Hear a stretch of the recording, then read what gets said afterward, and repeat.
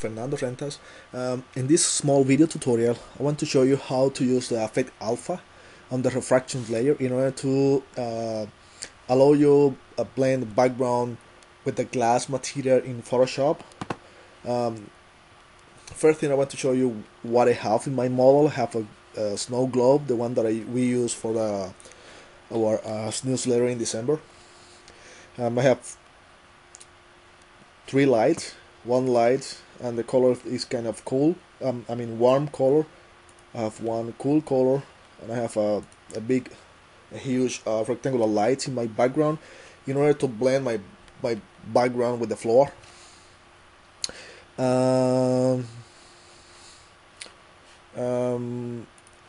Right now I'm using in my environment, I have a background color white because I want a very bright white background. My multiplier is 3 in order to increase the brightness of the background, and I'm using a HDRI to illuminate my model as well, in combination with the rectangular light.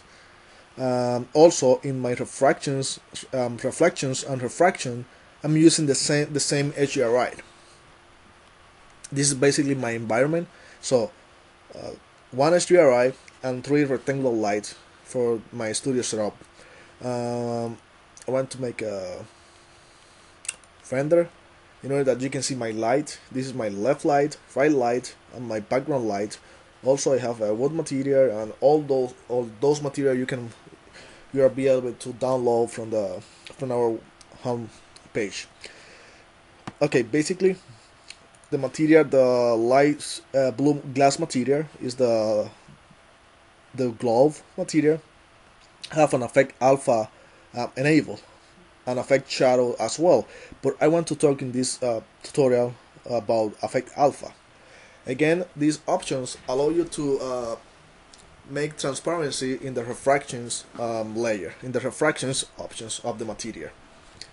That means that you eventually can blend or can put any background in Photoshop, and you will be able to see the background through the glass. So I want to make a render. Right now, I already made the render, so this is the final render. As you can see here, my glass appear to be very high reflective and high refractive, but again, this is because I have an HDRI. But when you this is the kind of effect that I want to achieve. My glass render in V-Ray, and then apply any kind of background, be able to see the background through the glass. But I have this image right now, and this is the image that I want to use for my background. As you can see in my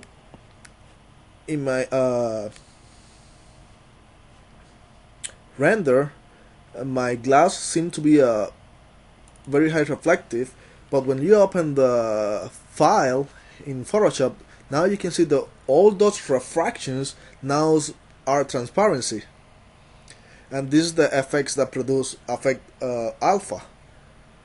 The refractions options now will be transparency. Here I want to Control A to select all my scene, Control C to copy, and then want to Control V to paste in my new image. Now if I move the layer to down, you can see how now I am able to see my background through the glass, and this is very cool. But I want to make the final composition right now. First thing that I do is select the background and apply kind of blurry in order to have the illusion of depth of field. Now I make it blurry. Also, I want to duplicate my layer and select the blending mode, change the blending mode to overlay in order to play a little bit with the intensity. Now I want to select those and merge both, and I want to apply kind of auto level in order to change my level and this is pretty nice. So you can see you have to try to fix a little bit the edges, but for now I will not do that in this video. This is pretty much what I want, and at the end I want to apply kind of noise in order to increase a little bit of noise to having a more realistic effect. I want to use 1%. Select OK. Usually I apply kind of distortion, length corrections in order to add some chromatic aberration.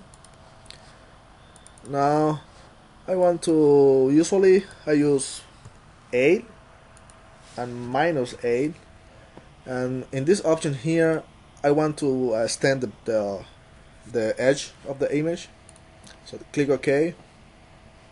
Now you can see the aberration, the red color here and the green color, and for me this is pretty nice. Then I want to final merge my model, and this is the final composition of my render. Again, this small tutorial is to show you how you can blend the background with the glass material using the effect alpha in the refraction layer in order to see the background through the glass. Hopefully you can enjoy this small video, and see you next time. Bye bye.